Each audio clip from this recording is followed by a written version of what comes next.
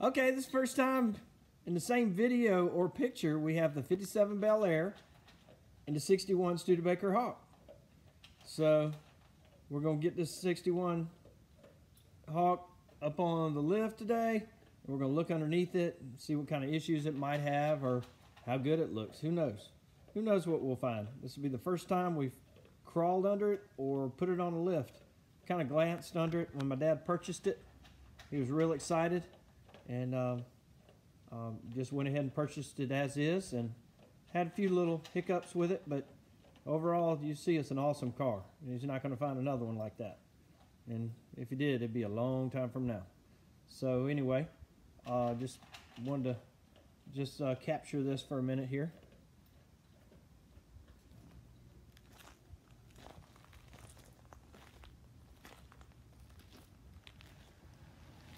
Okay, me and my dad have a little thing going. Whose fins are bigger? 61 Studebaker Hawk or 57 Belair?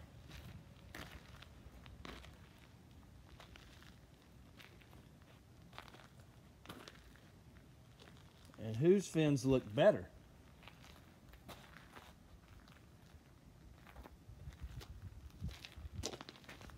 Whose fins look bigger?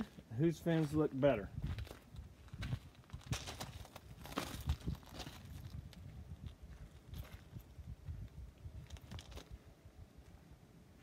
His got a little bit of a rake on them fins. Mine are kind of a straight line. And then you also got this whole area, the quarter panel, that's almost a straight line down. A little curvature to it, and look at that angle. It's awesome. And it goes down all the way past the bumper. Just that line keeps going.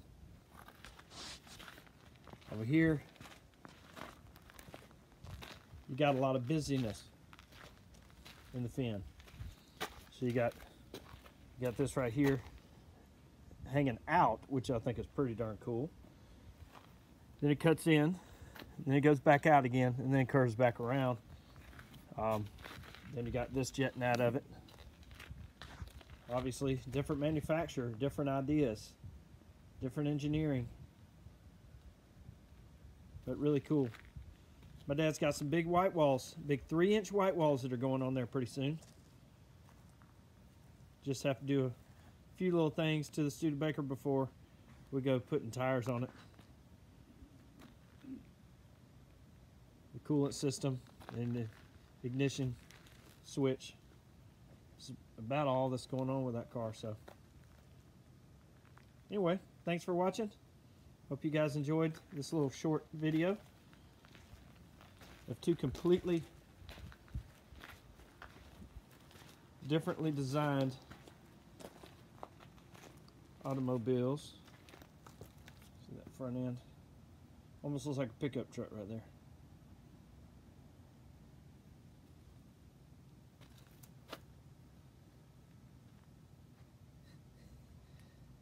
Okay, and I got a photo bomb over there. Okay, I'm thinking I like the 57 Belair front end better. I'm sure my dad, with the little rivalry we have going on, I beg to differ. I think he's going to think his front end looks better than mine. So, who's got the bigger fins and who's got the better fins? Or are they both on the same car? You guys tell me. Thanks for watching. Okay, here's that big old Studebaker motor. What cubic inch is that?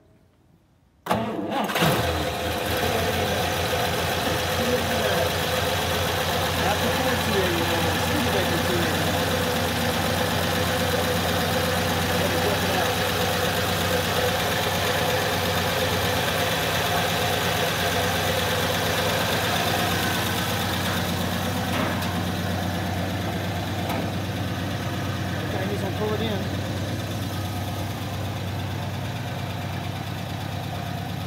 Close the hood if you want to, I don't know. We're just pulling it in, so.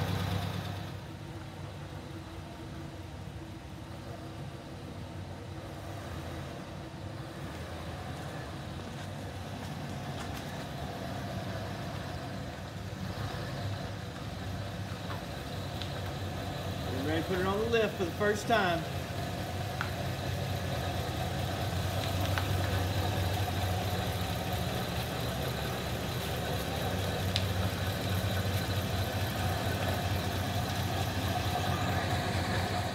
Okay, I'm back. We're looking up under the Studebaker, and we have a whole lot of grease fittings under here that need some grease. They need some attention. My father pointed out that we have the original radiator.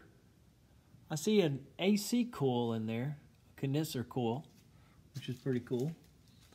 Either that or it's like a transmission cooler, which I kind of doubt. Anyway. A lot of original stuff under here. But if you look at the floor pans, I mean, they look great. I don't like when I see underbody on stuff. That spray is horrible. But look at the original floors. I love that.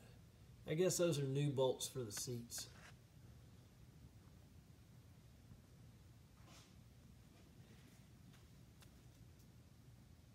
That's the original floors on this bad boy. That's the heater core under the car. It's like it's under the passenger seat. It's kind of crazy. I like it though. And I'm not sure if that's a yoke on that transmission is what they call that. But that part of the transmission looks brand new. Don't know why. Looks like the leaf springs have been replaced recently. Oh, we got some grease fittings on our U-joints as well. And you can tell they need some fresh grease on them, that's for sure. See a lot of leakage going on around our gasket on our rear end. No fluid pouring out of the axle bearings on the ends or anything like that. Everything's dry. Of course, that axle could be dry. Hopefully not. But we're gonna get all this checked out. Get our mechanic to look at it. Look at that original frame, how good it looks. Bumper extensions or whatever those are called. Everything looks great. Hard to believe this is in 1961.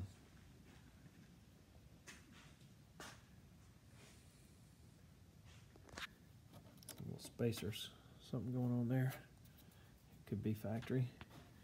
These things are all in good shape.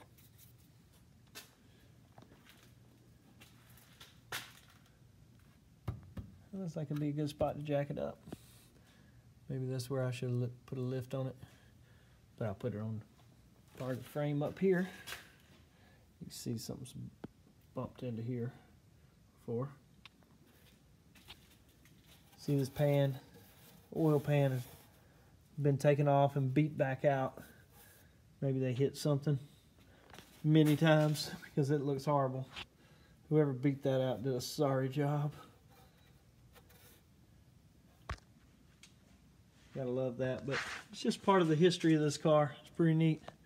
Looks like it originally had, or I say originally, at some point it had dual exhaust because I see the mounts everywhere.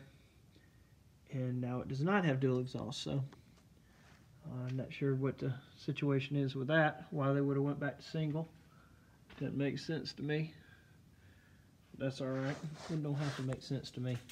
Anyway, just thought I'd do a little documentation of the 61 Studebaker and kind of show you guys what it looks like.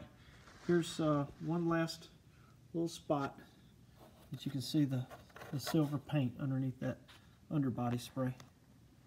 Well, thanks for watching. You guys like and subscribe if you're crazy and you like these old classic cars like us. Thanks a lot.